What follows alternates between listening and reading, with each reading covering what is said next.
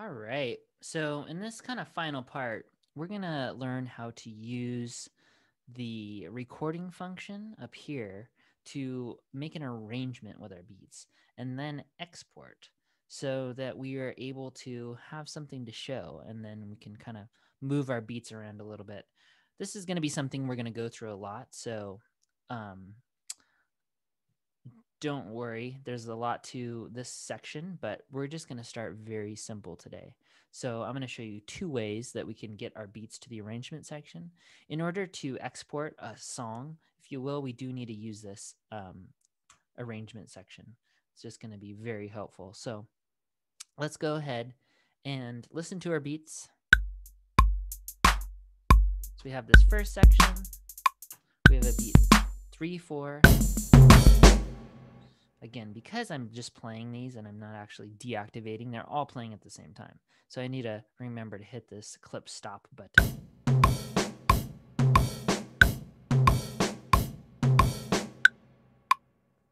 All right, so I've got some nice beats. So one thing I can do is I can actually hold this beat down, and since I know it's here, I can just drag it. So I'm holding my mouse down, and I press tab to get to the arrangement view. Now, in order to do this, you do have to use that hotkey for tab. Um, because we were playing these clips in our session view, they're going to be deactivated right now because you don't want both clips to be playing at the same time. It gets a little confusing. So they are disabled right now. So in order to enable and hear this, and we can see here now, we have our timing down here. We have the amount of sort of bars in 4/4, and I can see that every time I have this small little black divot, that is going to be one of the loops, and I can see how many times it repeats. This is going to be very helpful as we get our composition. So that's the first way, and that's definitely an easy way to do this. So I just click, I hold this down. Another way that we can get our beats in is that I can actually record, and our beats will record onto the arrangement. So we'll use this arrangement record button. The only thing we want to make sure though is that, so we have this timing scheme. This is our arrangement position and time.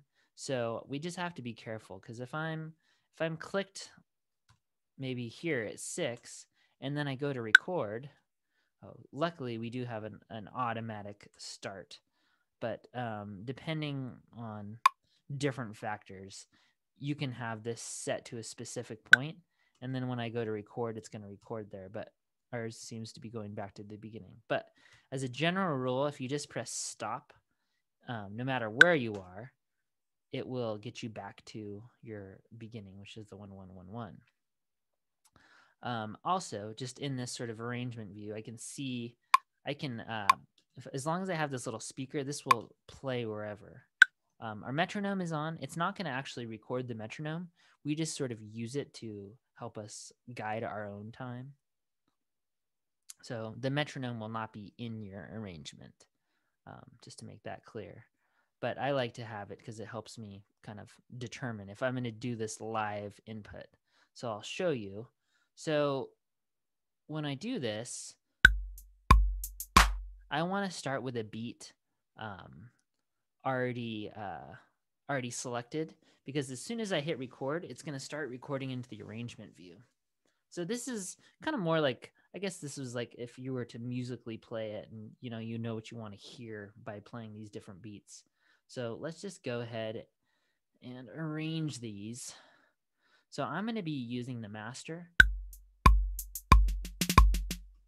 rather than just hitting the clips, because I don't want the clips to all be playing at the same time. And since I'm just using my mouse, if I click to this one, I have to stop this one. And so I'm just going to be playing them from the master because it plays whatever is on this scene, which is great for us. So I'm going to hit record. And right now I can see on my metronome, I'm going to have a count in of 1 bar, that means that I'm going to get 1 bar before it actually starts recording. So that will give me time to get ready. I could turn that off, but then again, I want that time. So I'm going to get my beat ready. So it's ready to go, and make sure I'm at 1111, and let's get started here.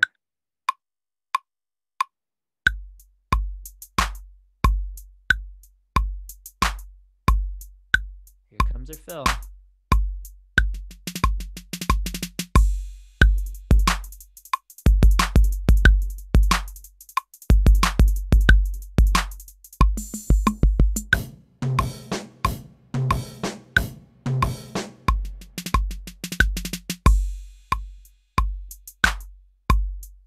Okay, so I recorded some stuff.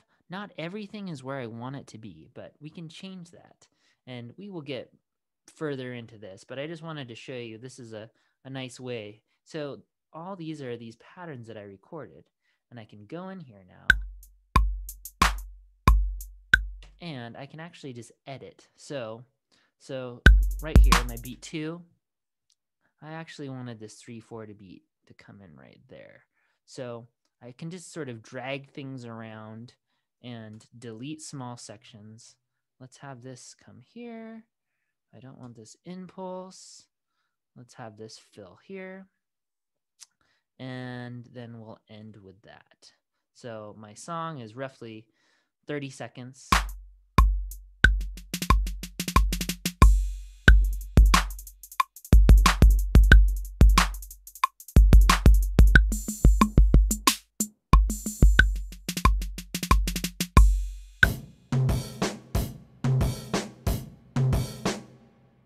And there we go. So now to export, since we have something in our arrangement, I'm just going to make sure that that we're doing master, render track. So that means it's going to take the master volume, render start 1, render length 9. That's fine. And we're going to just set right now. I'm just going to do, this is a scratch recording, so I'm going to record this as an MP3. We're going to talk about waves and stuff later, but for now, this is fine. So I'm going to record this to a desktop. I'll just call this beat 1, and I'll say save.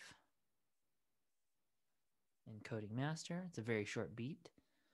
So I'm just going to show you. Now I have this beat 1 right here, and it plays.